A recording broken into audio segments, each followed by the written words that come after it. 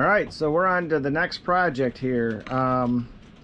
So what you're looking at is the water system that I have set up in the greenhouse, and I am currently dragging this hose out the greenhouse door to the outside to spot water, or to use the water to fill or to make you know, sugar water for, or sugar syrup for the bees. And I want to be able to have easier access to the water. So what I've installed here is a splitter coming off of the liquid feed here. And again, you can do straight water or liquid feed, you get to pick. So if I'm doing watering on the inside and I want to feed, I could do that. If I just want water, I could do that. And same for the outside, because I have all those raised beds in the back.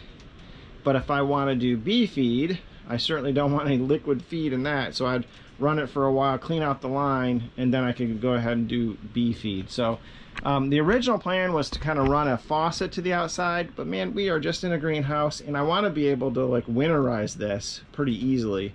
So what the plan is to install this piece of PVC in the side of the greenhouse towards the back over there, where on the outside I feed bees.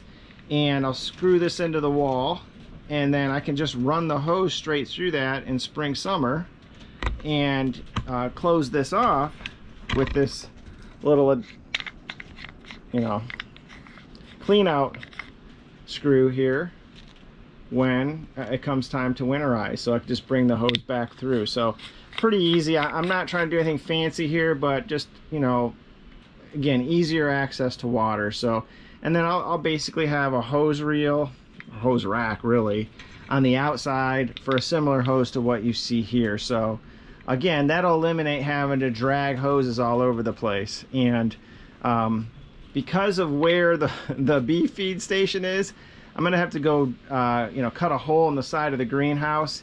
And the bees are out and active today. It's very windy, but they'll probably harass me, so I'm going to wear my bee suit to do it. And then when we come to do the inside work, I can take it off and relax. It's pretty darn hot in this greenhouse, so I've opened up some of the windows and the door to kind of keep it aired out. But that's what we're going to try to do here. So it looks like if I want to bring this hose out by where the bee feed's at, it'll probably be right about there, which is probably the most inconvenient possible space, because this is also where I have my pit that I put very tall plants in, such as my bananas when they get taller. So, but no big deal. We'll run the hose from that splitter along the wall here and then out through this, and voila. So let's see how this works out. This is James with Make It Happen Greenhouse, and I guess we're gonna try to make something happen here. We'll see how it goes. Maybe I'm being a little harsh on me. At least I have shelves and stuff that I'm using. I've seen gardens in much worse condition than this, but you know, this is kind of out of sight. So, but I do want to get it neatened, and this wind has just come through here and wreaked havoc. So let's get it straightened up so we can run that, drill that hole in the side of the greenhouse right here.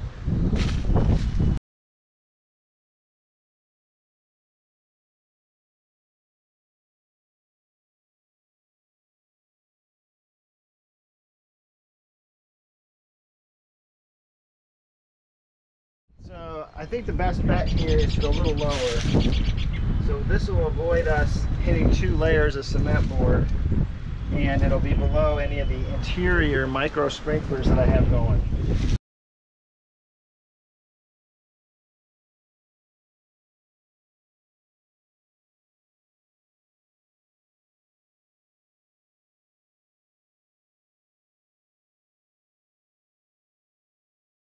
If I only had a tool that I could use to pry stuff with. Oh, like a hive tool? Go get one.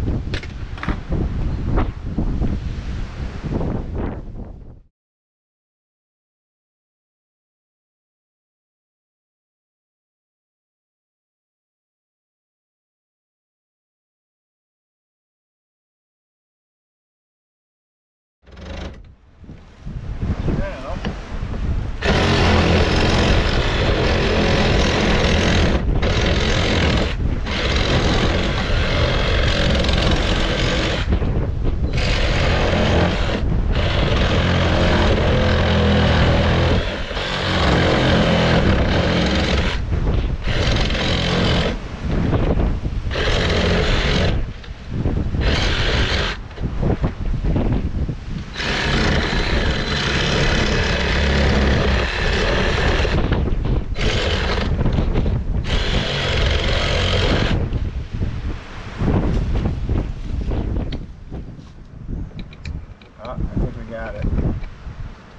Now we're running into the wood a little, but I think that's it. And we can caulk that in.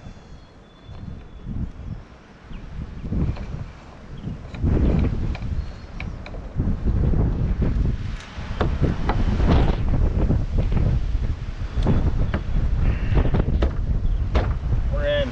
All right. I think it's staying. All right.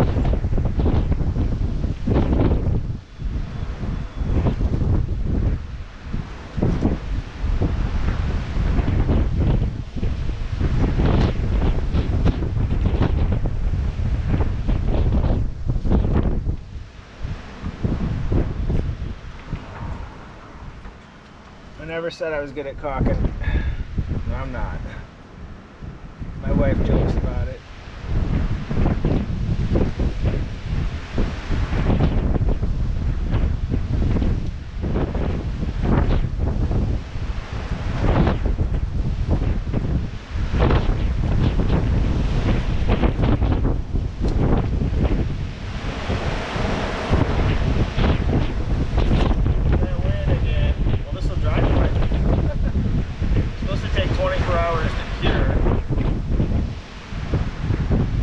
Wait to run the hose though.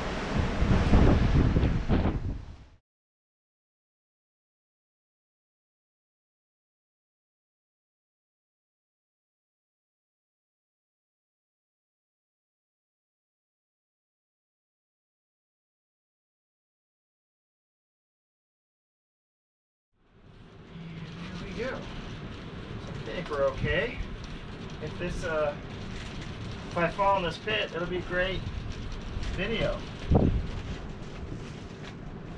So anyway, we just want to caulk around here, make sure it's nice and sealed on both sides. And honestly, I'm not that concerned how this looks, obviously.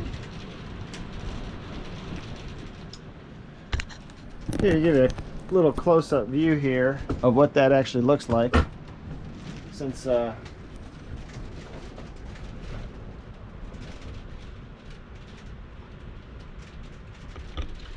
what we'll do is we'll take that hose and we'll feed it along the wall here behind all these lemon trees and whatnot, and then we'll bring it around here and connect up with the hose over there. So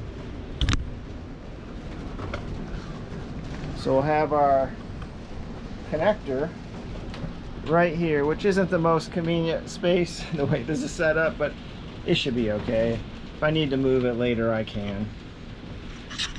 So I'll make sure I leave enough slack to do that. But again, I got 75 foot of hose. It should be no problem whatsoever. Now that's pretty interesting. Normally the bees won't come in here, so they must be struggling in the wind looking for a break too. But I'm happy to have them come in here and pollinate. I wish they would, but they don't tend to like to be inside. So that is an interesting thing. Maybe I'll leave this door open and see if we can't get the bees to come in here and pollinate a little more. So, and you know, once one bee finds a pollen source and they go back and tell others, the others show up. So that'd be interesting. So.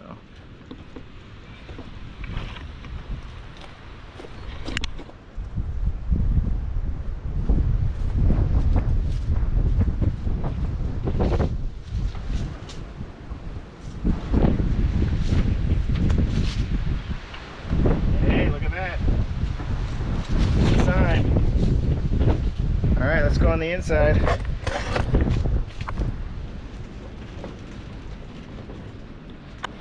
And as far as this cap goes, what I think I'll do is I'll just, interesting, there's a little threaded thing in there. Maybe I could put a screw in that and just have this hang on the outside or something so it's always, I won't lose it.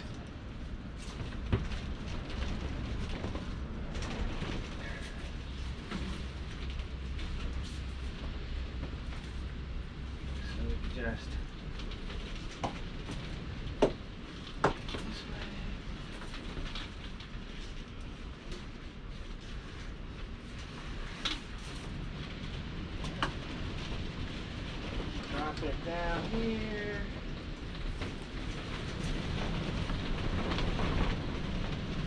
Come behind this. And voila. Pop it out over here.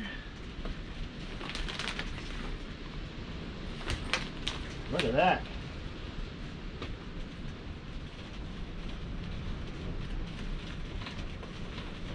Now, right now I have the water shut off at the house, so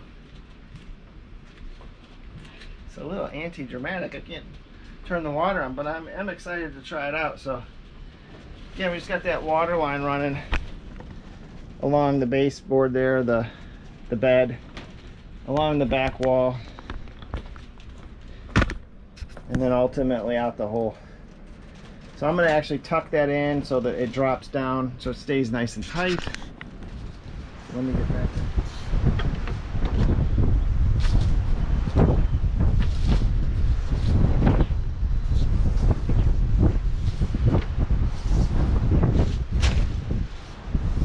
I do recommend getting a high quality hose versus those cheap $10 ones if you can afford it.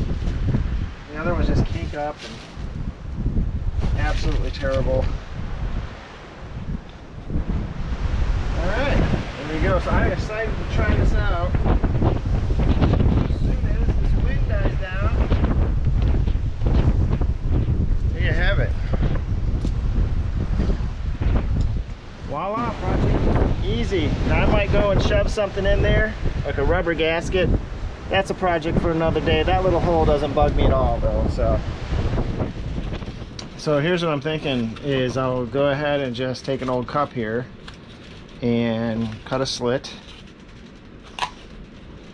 and hopefully this doesn't just tear apart to a million pieces.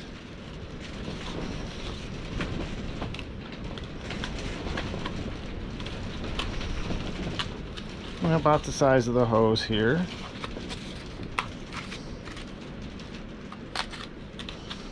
You know, doesn't have to be perfect.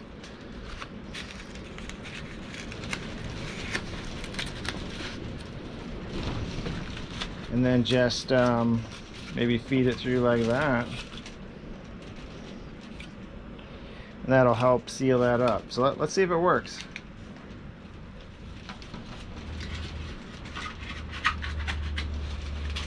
Well,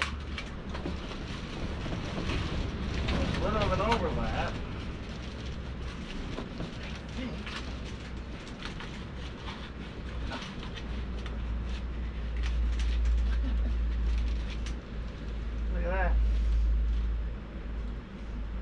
There you go. So until I get a rubber gasket or something that looks nicer, and it's tight. Wow. See? Like I said, look what you got laying around.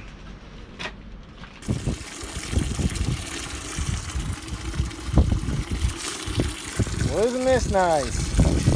Yay! Water